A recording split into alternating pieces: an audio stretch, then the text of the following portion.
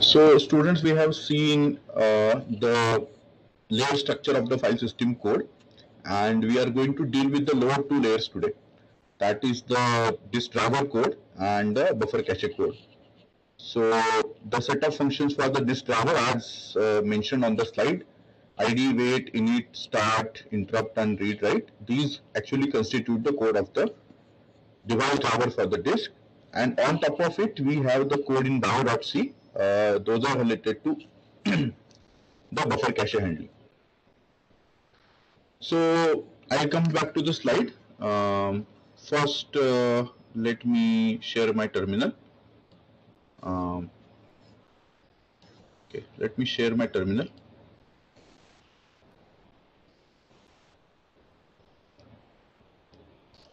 Fine. So here is my terminal, and let me go to ID start. Alright, so this is the file called id.c. Let me go to the top. You will see that in this file id.c, there are certain macros defined. For example, sector size, some macros which are basically status of the ID controller, and some macros which essentially define the commands to be issued to the disk controller.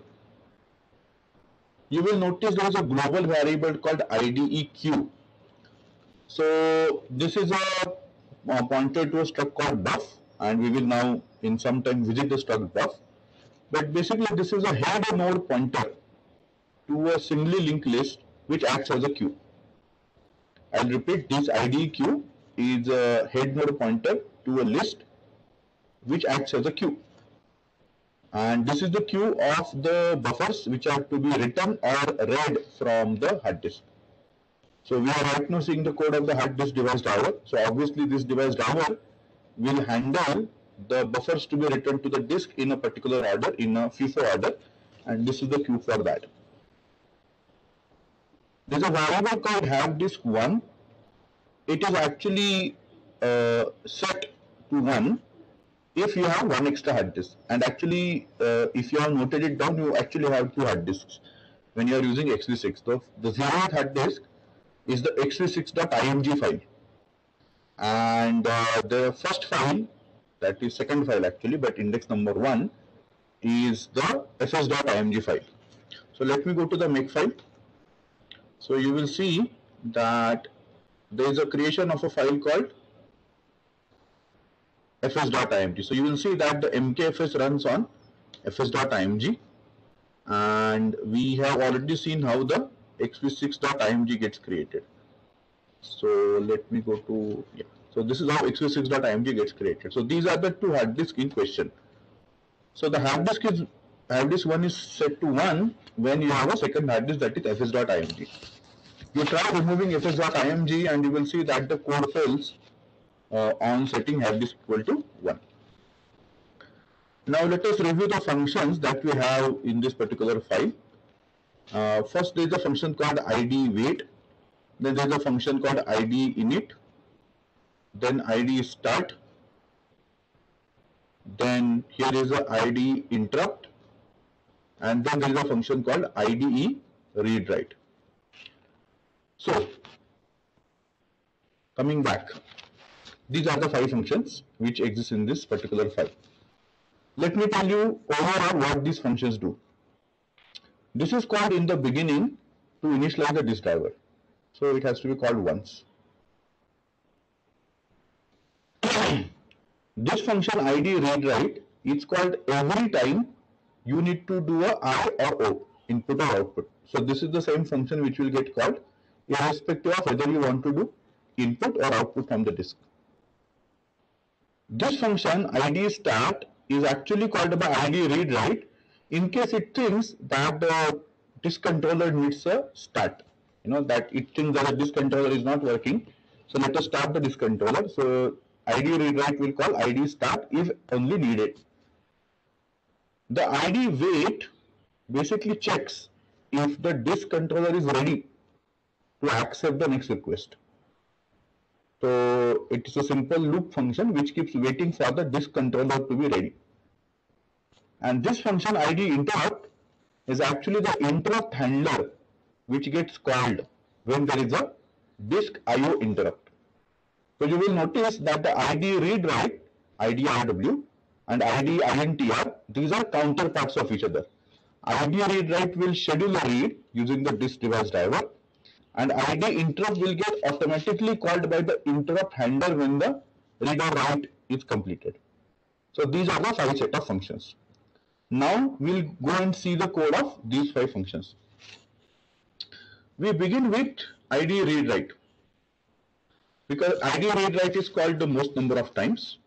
First I will show you all mentions of the code of ID read write. So these are all the mentions of the code of ID read write. You will notice that it is getting called from these 2 functions, bread and bwrite. So bread and bwrite basically refer to reading of a buffer and writing of a buffer. So these are the upper layer functions. They come from the buffer cache. So essentially they are going to call the device driver function ID read write. This is a prototype declaration and this is the code of the particular function. Right now we will skip this particular mention of the code. Alright. So basically it is getting called from bread and bwrite. What does this do? Now for the first time we are encountering a structure called buff. Now please understand that this buff is actually a part of the buffer cache being handled by the operating system. And it also acts as a parameter to the device driver. So the device driver has to understand the struct buff. That is why the device driver code is not only hard disk specific, but it is also OS specific. Because it acts as a bridge between the hard disk and the rest of the operating system. So it has to understand the buffer cache of the operating system and it has to understand the underlying disk controller as well. So let us go and see what is this struct buff first. So here is struct buff. The important field in buff are these 2. There is a block number. So every buffer will actually be storing a particular block that has been read from the disk. So that block number is mentioned in the struct buffer. This is a array of size B size. B size is 512 in this case. This is where the actual data is cached. So suppose I am reading block number 100, then the data of block number 100 will be stored in this array and this will be set to 100. There is a field called Div because one device driver can handle multiple devices of the same type. So if you have 4 hard disks of the type IDE, then you don't need one device driver per disk. One single device driver can handle all the 4 disks because they are identical in their hardware characteristics. So, but if you read now data from hard disk number 1 or hard disk number 2 or hard disk number 3, you should remember that you have read it from that particular disk. So that is remembered in this device number field, which is an unsigned read. So together the device number and the block number identify uniquely a particular sector on the disk or on a particular disk. So their block number and data, these 3 are very important fields of the buff. They identify a block and also the data of the block. Now obviously if you are going to read from the hard disk, then this data will be filled in by the read operation. But if you are trying to write to the disk, then the data from this array will be taken and written to the disk. Alright, so that is the role of these 3 variables. There is a reference count here, which is basically the number of processes that are currently using this buffer. So that tells us whether anybody is right now, any process is right now interested in this buffer. And we will see how the ref count gets incremented and decremented. Right now we are going to skip this locking, slip lock. We are going to skip this. The flags, they are actually going to have values either valid or dirty. So if the flag is valid, then it means that the data in the buffer is identical with the data on the disk. That is what it means if you say be valid. Now this will normally be true when you have just read the buffer from the disk. The be dirty will be true if the buffer has been modified. So that means the data on the disk and data in the buffer are not synced together. That is why the buffer actually needs to be returned back to the disk. Any questions on the concept of buffer? Right? Before we see these remaining 3 fields.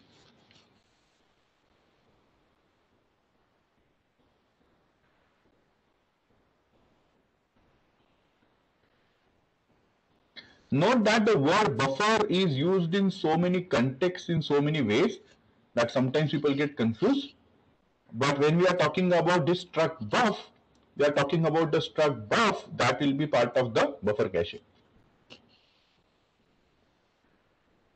Alright. Now you will see there is a pointer next and previous. So there are a lot of buffers, and all those buffers basically get linked in a doubly circular linked list using this previous and next. The buffers are actually maintained in a LRU fashion. LRU stands for least recently used fashion, and because it's a doubly circular list, you can also say it is a MRU fashion, because if you traverse it in one order you get LRU, so if you traverse it in the other order you will get a MRU.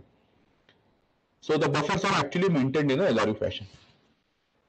This pointer QNext is used only if this buffer is currently being operated upon by the driver, this driver. So basically, because this buffer is undergoing some IO, either it is being read or it is being written, in that case this QNext will be used to actually link it on this queue.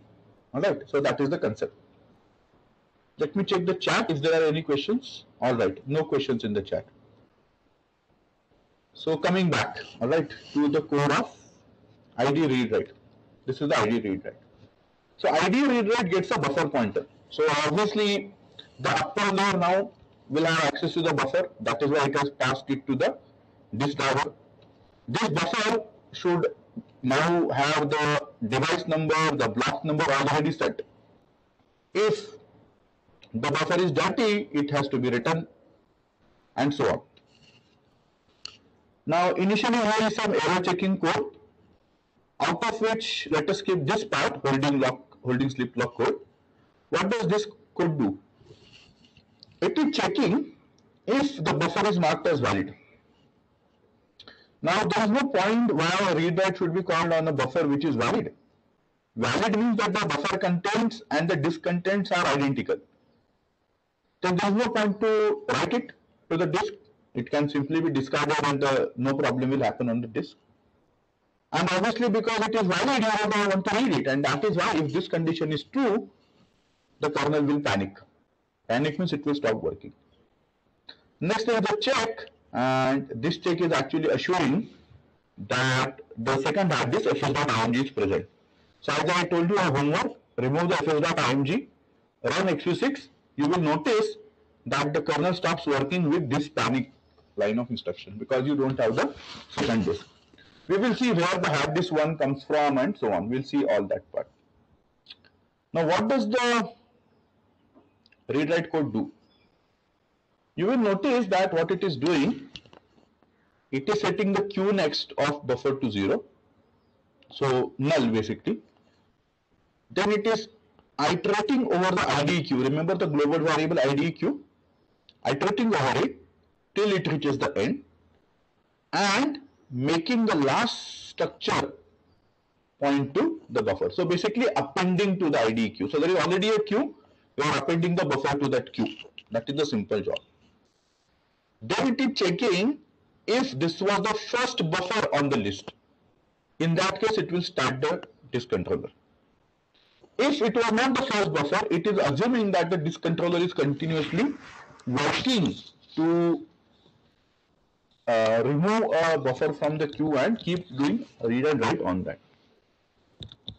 Next, it is going to call sleep, and sleep basically suspends the process. That is, it makes it wait. As long as the buffer is not valid, because now you are doing the IO. After the IO, the buffer should become valid because the contents of the buffer and the disk should match. So you are just going to wait for the contents to become proper. That is what this loop is going to do. Alright, let's see the code of ID start. As I told you, ID start is only called optionally if there is the ID read write was called on the first buffer. So what does this code do? This code does actually the interesting work. It does the conversion from the block number to sector number. So you will see here it is calculating sectors per block. It is calculating the actual sector number. It is deciding which command is to be issued depending on whether one sector is there or multiple sectors are there. It is assuring that the sectors per block is less than 7.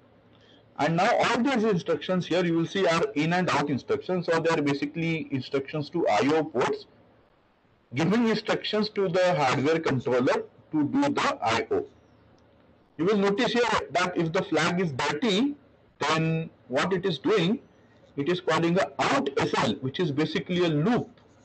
This instruction is a loop to read the buffer data and write it to a particular port so that the data is made available to the disk controller. And because the buffer was dirty, it is supposed to be read, and otherwise it is supposed to be, buffer is dirty, so it is to be written, otherwise it is to be read. So the read command, the write command are issued based on that. So the interesting thing is that there is no separate read or write argument here. In ID read write, there is no separate argument to read or write. Just by looking at the flags in the buffer, the device driver is concluding whether it is to be written or read. If no flags are set, it has to be read. If the dirty flag is set, it has to be written. If the valid flag is set, you will not come to this function. If the valid flag was set, you will panic in the ID read write function. So that is what is happening in this particular function ID start. Alright. Now remember the argument here is b size by 4 because the IO is happening in 4 bytes terms, that is word size, and that is why the out SL runs 512 by 4 times. Okay. That is the logic here. So we have seen the code of ID read write and ID start. Alright. Both of these assume that the disk controller was initialized and it was executing and it was running and so on. The disk controller is given instructions by ID start. Remember, after the ID start is issued, the disk controller will run. It will do the IO and then it will raise the interrupt, disk interrupt, to inform that the disk IO is complete. And then you will come into this ID interrupt. This is the interrupt handler. Let us just verify where it is called from. You will notice that it is called from trap. And trap is where all the interrupts actually come. So in trap, you will see that it is checking if the trap number matches the IRQ IDE, and in that case it is calling ID interrupt. So what does ID interrupt do? Let's keep the locking code here. It is checking that the ID queue is null. If it is null, then basically there are no more buffers, okay, on the queue to do IO. If that is not true, then it is assuming, and this is very interesting, and it's a very simple mechanism and simple data structure. What it is assuming that the IO was issued on the first buffer on the queue. So the critical question always lies is, when a disk interrupt arrives, how do you know it was interrupt for which IO? For which block? For which buffer was the interrupt there? And xv6 has a very simple idea of resolving it. It assumes that it was for the first buffer on the queue. Alright, that's very simple. It always issues the IO for the first buffer on the queue and it assumes that the interrupt occurred for the first buffer on the queue. So what it is doing, it is moving to the next one because the queue is not empty. Now, if there was a read and in that particular case, the data has to be read into the buffer. So this INSL, which is a repetitive instruction, assembly instruction doing the reading, will read from this input port into the buffer. Next, you are setting the valid flag on the buffer because the IO is done properly. You are removing the dirty flag if it was there and calling a wake up on the process. Remember, the process was sleeping. So let me go to the sleeping part again. The process was sleeping here, waiting for the flag to be valid. So here, you are going to wake up the process which is waiting on the buffer. We have not yet seen the code of sleep and wake up. We will see it some other day. And this is an interesting piece of code. What it is doing, it is calling ID start again if the queue is not empty. So simple way of understanding it, if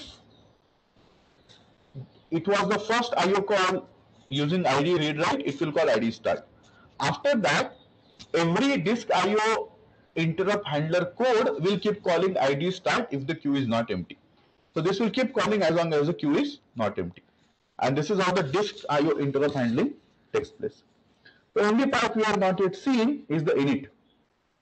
Okay, and the IDE wait. So IDE wait, as you will see, it's a busy loop.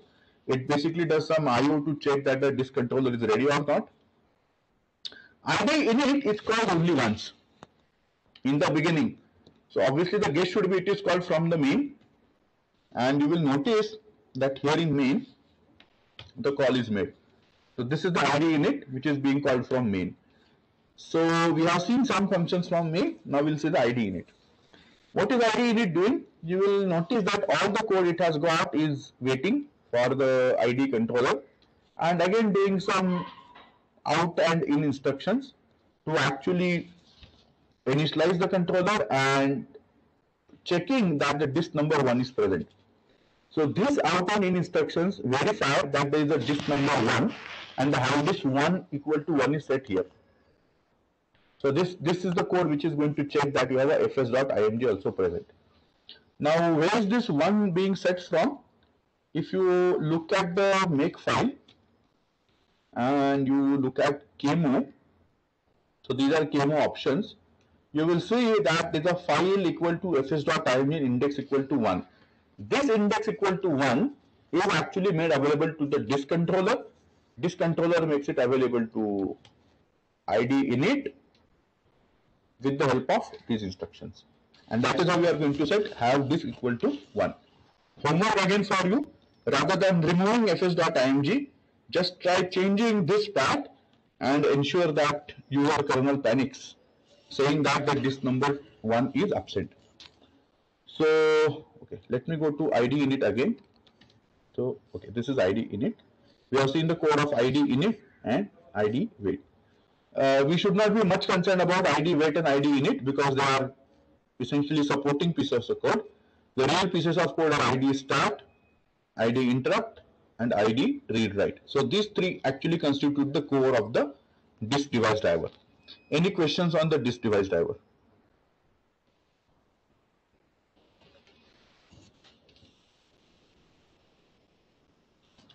The only critical data structure here is the IDE queue.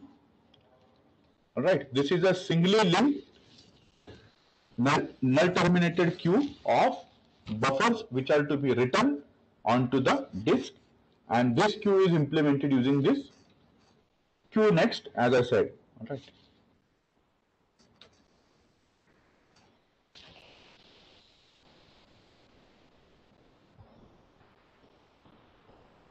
Okay, I'll wait 1 minute to get your questions.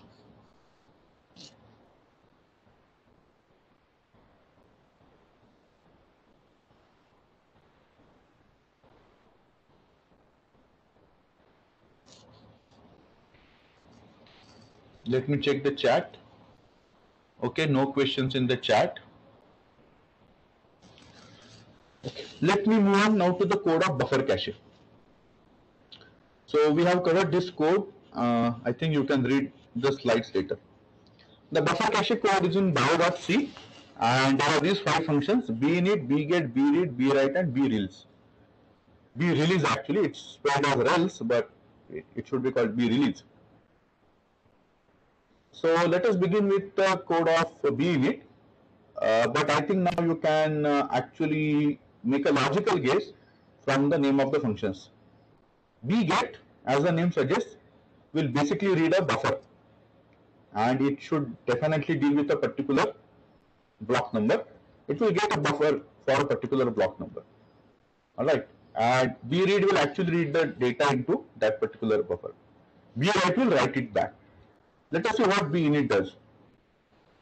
Binit is called from main, and this initializes the buffer cache.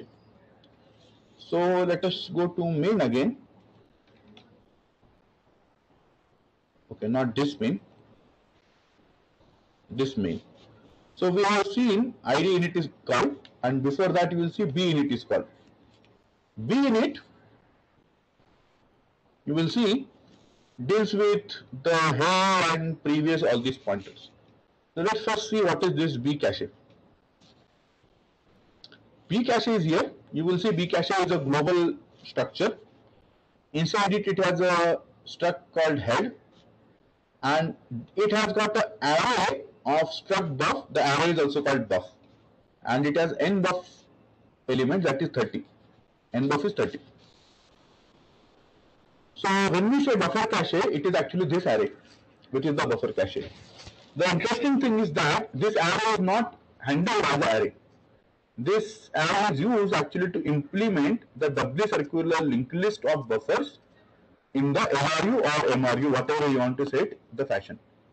So what is being done here? If you read this code, the head pointer, the head structure is actually used as the previous and the head previous and next pointers to the beginning and the end of the list.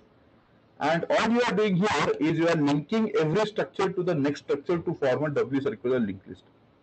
So binit basically does this. So the struct B cache, okay, this is the struct B cache. It has a head, buff, and lock. So this is the lock, and this is the head, and in between this is the array of buffers. This head is actually used to link all these structures as shown. Alright, so you can actually ignore the naming I have done N and P. I think they could have been reversed. N should have been P and P should have been N, because diagrammatically that is how we normally deal with. But this is still not incorrect diagram. So basically the structures get linked like this in a doubly circular list. Now why are they linked like this? Because what will happen in future, if you want to read a particular block, this will be taken out, or it will get actually moved to the beginning of the list depending on whether it is LRU or MRU buffer. If you are reading another, maybe this will be taken out and it will move ahead or before in the list. So this list will not look like this in future. It may look something like this pointer going here, then this going here, then this going maybe back here, this going somewhere here, this going somewhere here, and essentially like this, it will again point back to the head. Alright, so that is how the structures will keep moving, alright, as you keep using them. To begin with, the data structure looks like this. So we have already seen the struct buff, and these are the previous and next pointers which are going to actually create the cache list. So let's see the code of the buffer cache now. So this is the buffer cache. To begin with, in binit, you have linked all the structures in a doubly circular list. Right. Let's begin with bget. Alright. So as I said, bget is given a block number and the device number. So any upper layer which is trying to read a particular buffer will have to know the block number and will have to know the device number as well. Let's see how we are calling bget. Okay. You will see that bget is basically called from bread, and that is the only place from where it is called. So what does bget do? Let's ignore the acquire function. You will see that there are two loops in this function, only two loops. What is the first loop doing? First loop starts with the head pointer, traverses the next chain, and just checks if there is already a buffer with the given device and block number. Now what happens? There are a lot of processes running. Many of them are trying to perhaps read the same file, and even if they are not, most of them are interested in the super block or a particular directory block, and many of them will be actually reading the same part of the disk data structure again and again. So it is possible that, for example, you started one program which opened the file /a/b/c, and another program opened the file /a/b/d, but then the /a/b part was common, so those buffers might have been already read, and that means the buffer might already be present. So here you are checking that if the buffer is present, all you are doing is returning the pointer to it. That's it, by increasing the reference count. So one more process dealing with this buffer now. If not, so that means it is not cached, then what you have to do? You have to now use an unused buffer. And the rule of unused buffers is that you pick them up in the least recently used fashion. Now the least recently used starts with the tail end, so you will start basically with the previous pointer and you will traverse it in the reverse order, because the list is maintained in MRU fashion. The next pointers are MRU pointers. So the previous pointers are LRU pointers. So you are going to iterate in the reverse order. Basically looking for a buffer with reference count 0, because if it is 0, then nobody is using it. And also the buffer should not be dirty. Then all you do here is you initialize it with the device number and the block number. Set the reference count to 1 because you are the first one to access it. No flags because the buffer is just ready to use. It contains no data, and then returning a pointer. So keep it in mind. Alright, bget doesn't read data. Bget simply returns a buffer with the device and the block number in it. Alright, bget simply returns a buffer with the device and the block number set into the buffer. Now let us see what bread does. As the name suggests, bread is supposed to read a particular block. So given a device number and block number, it does a bget and simply calls id read write if the valid flag is not set on the buffer. That's all it does. Now remember, if bget returned a cached buffer, the valid flag will be set. Right? If bget returned the empty buffer, the valid flag will not be set. In that case, you will have to read it, and you call id read write. And we know what id read write does. So bread is very simple. It simply gets a ready to use buffer either with data or without data, and if it contains no data, then it calls id read write. Simple function bread. Similarly, there is a function called bwrite, and bwrite, because the name is bwrite, it is called only when the buffer is to be written. So it will simply set the flag to dirty, because remember, unless the flag is set to dirty, you cannot call read write on it. Right? You cannot write it actually. So all you do is set the flag to dirty and call id read write. Now remember, the upper layers are going to basically use the buffer, store data in it, get data from it. They are going to use the data. The job of the buffer cache layer is simply to act as a cache of buffers to speed up the execution of the kernel. The job of the buffer cache layer is to make available an in-memory buffer. It was already there, to avoid unnecessary disk I/O. So the avoiding of the unnecessary disk I/O is happening here. This is going to avoid the unnecessary disk I/O. This is essential, crucial job of the buffer cache, to avoid unnecessary I/O. So that was bread and bwrite. Next is brelease, or brelease actually.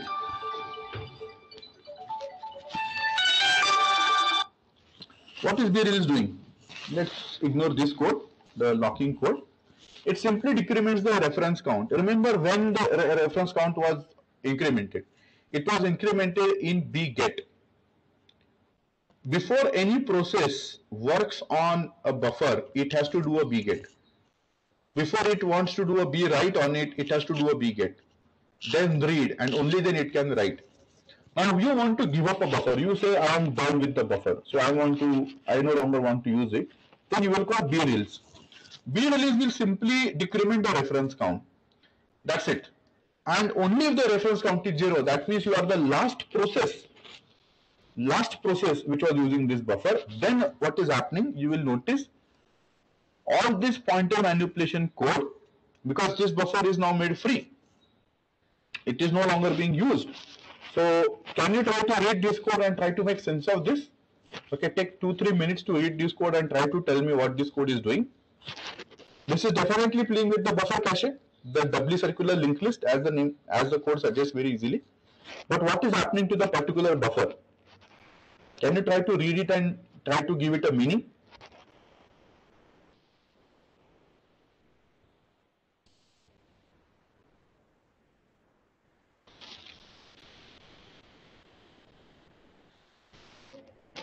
What is this code doing? Okay, I'm waiting for some messages to appear in the chat or someone to speak.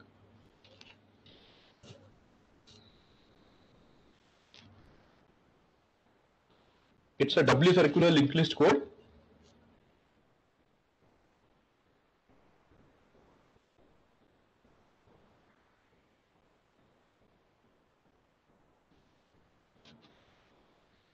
Okay, no one? Okay, take your time.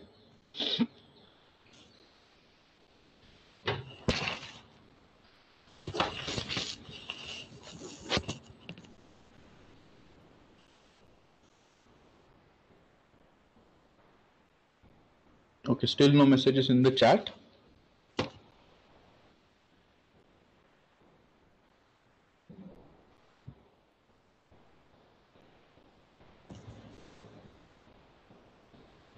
So the buffer is being removed from the doubly linked circular list, and it is being added to the B cache. Linked No, over there. it was already in the B cache. It always remains in the B cache. No buffer ever gets out of the B cache. The doubly circular linked list always contains all the 30 buffers. It always contains all the 30 buffers. What happens is that they keep moving here and there in the list. So as the comment here says, this code simply moves the buffer to the head of the MRU list. These two lines are basically removing, the buffer was somewhere in the list earlier. It is basically linking the previous and the next nodes now. This line suggests you that the buffer is taken at the head of the list now. And this is simply pointing the next previous to the same buffer. So this is taking to the buffer to the beginning of the list. So this is the most recently used buffer. And that is true because the B is being called on that buffer just now. So this is actually the most recently used buffer. And remember, when you are going to find a victim buffer in bget, if the buffer already did not exist in the list, you are going to get the buffer from the tail of the list. So this buffer on which you just now called B release will unlikely be dealt with. How does it benefit? See, you are simply decrementing the reference count. Are you removing the device number? Are you removing the block number? Nothing like that. The buffer is on the list. It is at the head of the list. It is at the head of the list. It still contains the data. It still has a device number, block number. That is why if in near future somebody is going to call a bget on it, this loop is going to find it very immediately, because this is on the this searching is happening in the MRU fashion. So B release simply decreases the reference count, and if the reference count becomes 0, it will move the buffer to the beginning of the MRU list so that the buffer can be found very easily once again. So this is how the bget, bread and bwrite they work together, and binit initializes the buffer cache. So we are done with binit, bget, bwrite and brelease. These are the 5 functions of the buffer cache. Together they manipulate the array. So basically in this diagram, there are always 30 buffers and the list always contains 30. The buffers basically keep moving to the front of the list and around. So maybe this pointer will go here, it will go here, as I said earlier, this. Maybe this simply comes back here, this goes here, and then this comes back. But then all that is happening is that the buffers are moving back and forth in the list. The list always contains 30 buffers. Head arrow next is always MRU and head dot previous is always the LRU buffer. So this is a very simple buffer cache code actually. It's a very simple primitive buffer cache code. Interestingly, the mechanism is very simple. It's a very simple linked list. Often operating systems employ more complicated data structures to improve performance, but the xv6 has this very nice and simple approach. So this was about the code of the buffer cache. Now whenever, remember in future, we make a call to any one of these functions, you should remember what these functions do. Most of the times the call is going to be to bread and bwrite and bget and brelease. Binit is called only once from main. We will not see calls to these functions because these are called from the buffer cache. So we are only going to see calls to bget, bread, bwrite and brelease. Remember what they do. Bget will simply get a block, and the only place from which bget is called is bread. So we are going to see the calls to only these 3 functions: bread, bwrite and brelease. Bread will get a buffer, read data into it. Bwrite will take a buffer, write the data back to the disk. Brelease will simply possibly move it around the cache. So I'll only also show you where all they get called from. Brelease, you will see, is getting called from so many places. Brelease is getting called from read I, write I truncate, bmap, I update, so many places, because if you talk about the upper layer, which is dealing with the tree structured hierarchy of the file system, they need to actually access so many blocks, and every access to the block will basically go through functions like bread, bwrite, and brelease. Whoever are calling bwrite, you will see that bwrite is more or less actually called from very few places. Why? We will understand when we actually see the code of logging in the next lecture. You will see that bwrite is getting called from write head and write log and install transaction. So why from only these few places? We will see when we see the code of logging in the next class. As opposed to that, BRead is getting called from so many places, 19 places. Again, you will see write I, read I, bmap, ilock, iupdate. Whenever you want to read inode or anything else, you are going to call this particular function. Okay. So, for example, reading super block, you need to read a disk, right? To allocate a block, you have to read bitmap. You have to read the disk. You want to allocate a inode, you have to read a buffer. So, you are going to read buffer. You want to truncate a inode, you are going to read a buffer which contains the inode, and so on. So everywhere you want to read something from the disk, you are going to call bread. The only interesting thing we have to learn is why is bwrite called so less number of times. That we will learn when we learn the code of intent logging, journaling in the next lecture. Right. So any questions? The lecture is over from my side. If you have any questions, I'll handle them. Viren has asked a question. So is it ensured that no buffer is lost? When you set the pointer, just point to the next and previous of any node, as you saw. Yes. So obviously nothing should ever get lost, right? If you're losing control of your allocated memory, then it's a bad code. You are creating garbage memory, right? So if your question means that is it ensured that all the 30 structures are always on the list, answer is yes. But then they keep moving here and there in the list. So remember, in that list, some structures may contain valid data, some structures may contain valid data but nobody is using them, some structures will be unused structures, and some will actually be on the read-write queue of the disk driver.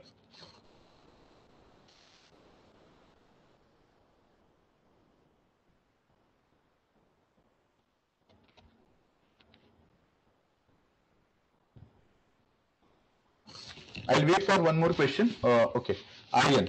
How is it ensured that those 30 buffer structures are never lost? I don't understand you, Aryan. How is it ensured? We just now saw all the code that modifies all those structures.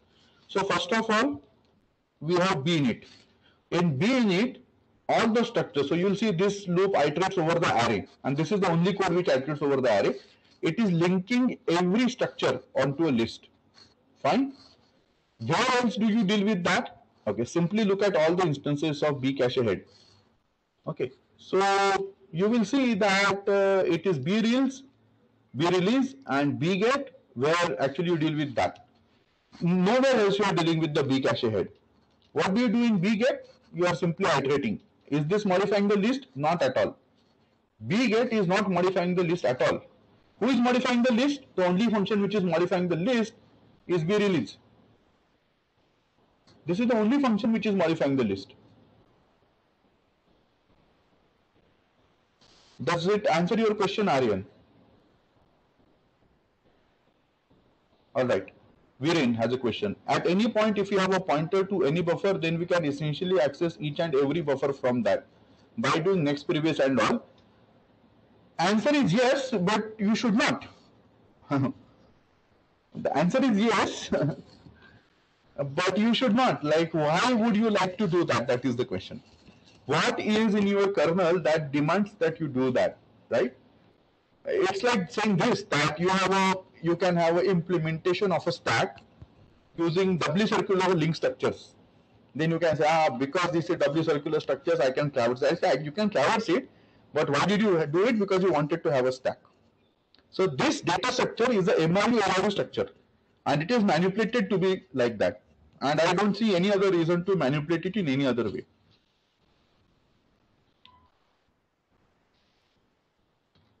All right, Viren. More questions?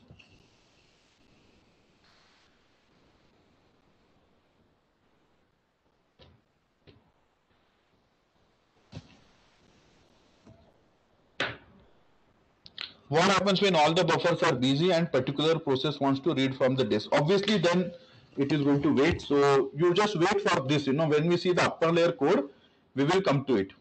So for example, fine. Let me show you. Here, no buffers. If there is no buffer available, this will panic saying no buffers. Does it partially answer your question? bget will panic if it cannot bget a buffer.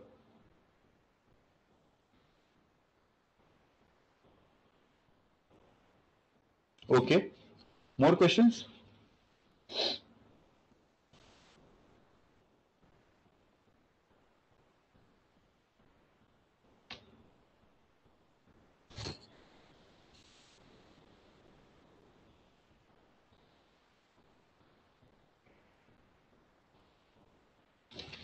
Okay, so I'll stop now and I'll see all of you on Monday.